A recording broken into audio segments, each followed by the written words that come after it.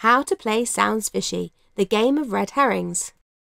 In Sounds Fishy, you'll be trying to reel in the questioner with your lie, tempting them with a slippery red herring or convincing them the true blue kipper is just bait.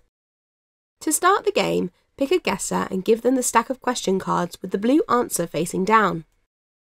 Take an amount of fish equal to the number of remaining players, making sure they're all red herrings apart from one, the true blue kipper. Serve them at random to the remaining players. They put their fish face down so that the colour can't be seen.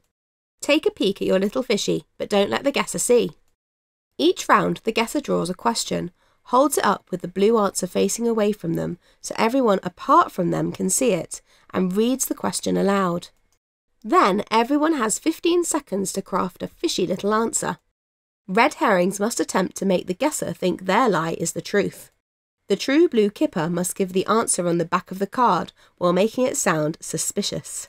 Now the guesser goes to work, trying to sort the fishy facts from fiction. Going around the table, they must eliminate red herrings, flipping over fish one by one.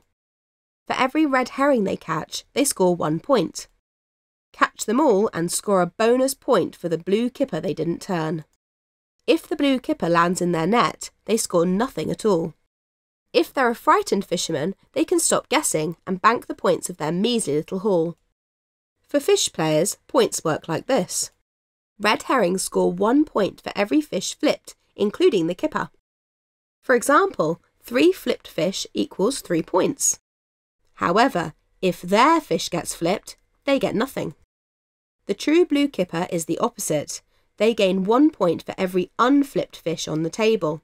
For example, 2 unflipped fish equals 2 points.